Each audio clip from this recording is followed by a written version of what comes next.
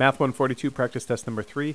This is question number 4, and I'm supposed to take this set of parametric equations and write an equivalent rectangular equation. And so, sometimes when I solve these, I'll try and solve for the variable and substitute it into the other one.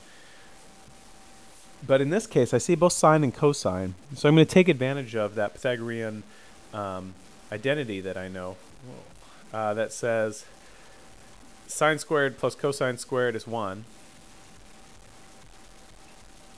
So I'm going to solve both of these for cosine and sine, and then square both sides basically.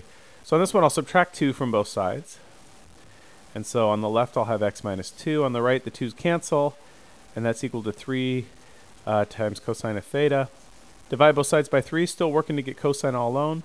That divides out to a 1 there. X minus 2 over 3 equals cosine theta. That's good, but I want to substitute in cosine squared. So I'll square both sides. And notice if I do that, the top, I'm not going to multiply it out. I'm just going to leave it as x minus 2 squared over the denominator. The bottom, I'll square it, 9. So I know what cosine squared theta is. And I'm going to do the same thing with this sine with the y1. Divide both sides by 2. I get y over 2 equals, that divides out to a 1, sine theta. Again, I don't want just a sine theta, I want a sine squared, so I'll square both sides. On the left I have y squared over 2 squared is 4.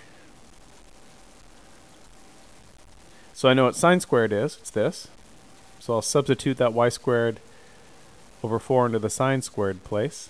I know what cosine squared is, it's this. So I'll substitute that x minus 2 quantity squared over 9 into that spot. It equals 1.